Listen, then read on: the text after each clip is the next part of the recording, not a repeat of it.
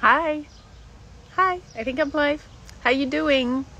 Welcome everyone. I'm late today. Sorry about that. Today we're going to be talking about when you've been cast in a small role. What do you do? How do you make the best of it? How do you make sure that you have fun, that you're having a real character, that you're having an impact? All of those yummy things. And so usually what happens when people get cast in a small role, aloha Claude, is that you may be thinking, oh shoot, like I wanted something bigger and this is not important, or it's disappointing because I'm not part of the big story, or I'm not carrying the story, or I'm not part of the team. Maybe they're shooting, for 3 months, so it's a TV show and I only get to come for a day. And so I'm not part of anything. I don't feel the family. I don't feel the connection. I don't get to work with the director. So very often I hear actors being disappointed about little roles, little parts.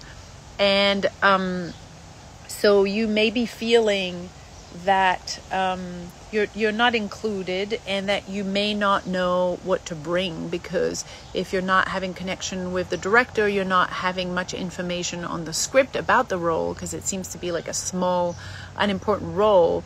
You don't know what to do, because basically there's a couple of lines and you're not sure what they want. So you might find yourself freezing a little bit, or just rushing it, or not giving it importance yourself, but then it's not very fulfilling for you, because you're not approaching it from your heart, from your soul. So if it's unfulfilling to you, it's unfulfilling in the moment, and then it's also unfulfilling in terms of the impact that you have on an audience or on the casting director.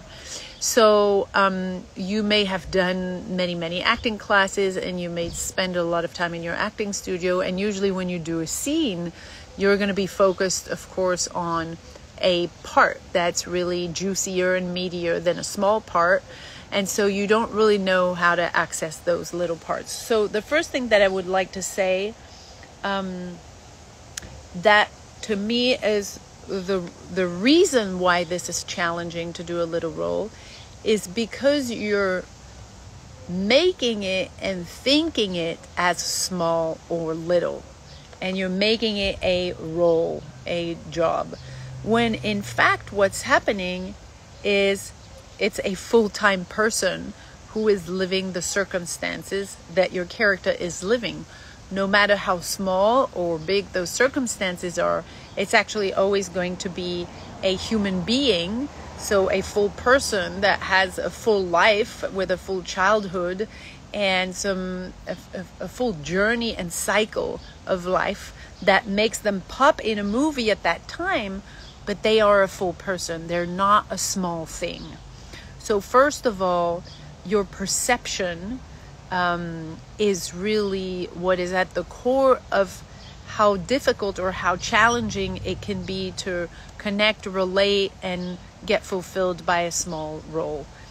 Small being that, because it's a real sized human being living that moment in the script.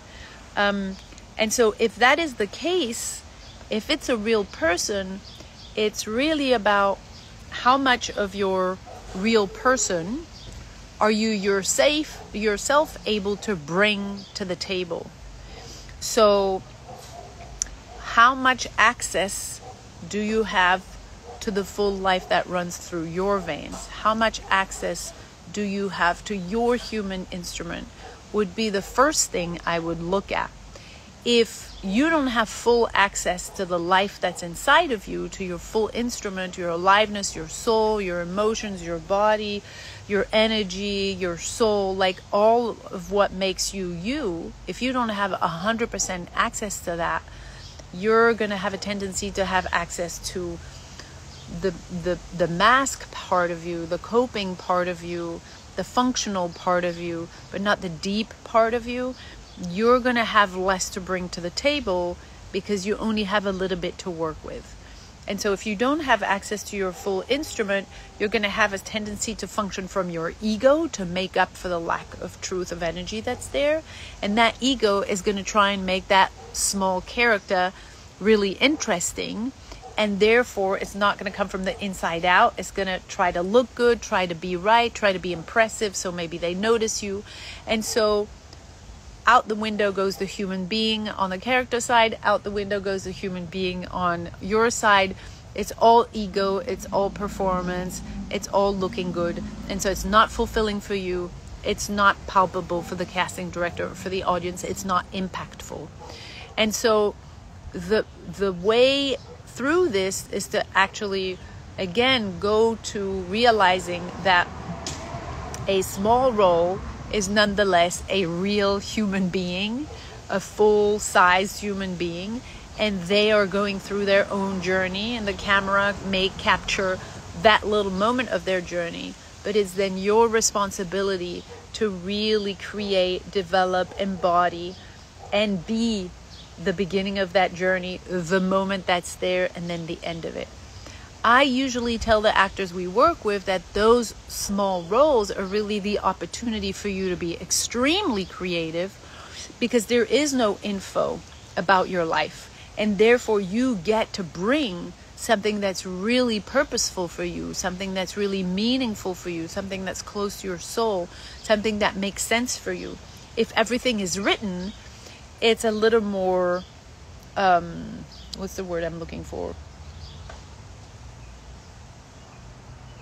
I don't know the word I'm looking for, but you're a little more held in the space of what is written.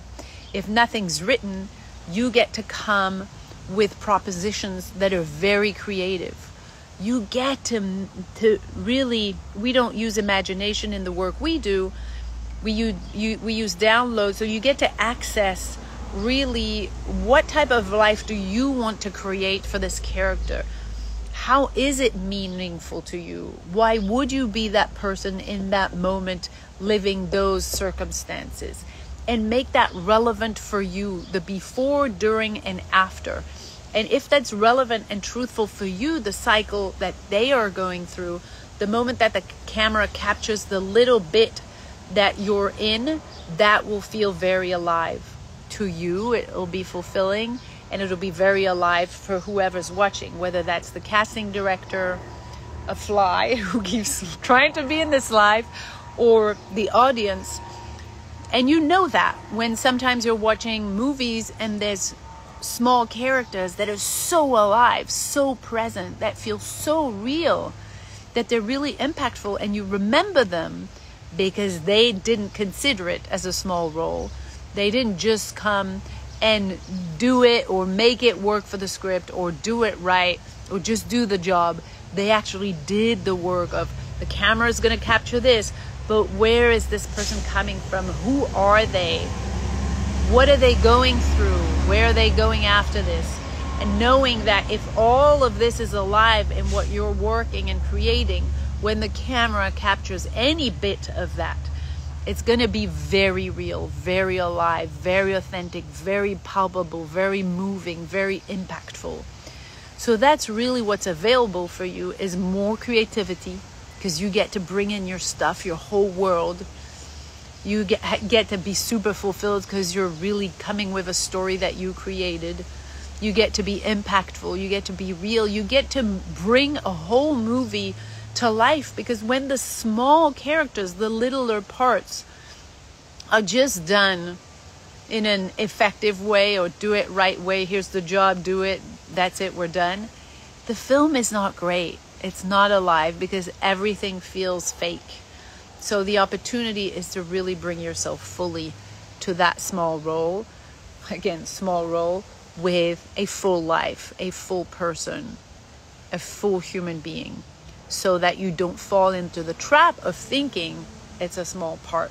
It never ever is. It's always a real human going through real circumstances, and only a little bit is snatched by the camera. So as usual, if this makes sense, you can type the word free 100 in our comments, in our DMs, so that we can send you some more information about the work we do with actors. It's all about resetting. It's all about moving through your resistance into your freedom, into your instinct. So let us know if that is interesting to you, and we can send you some information. All right. Thank you, guys. Have a good one. Bye.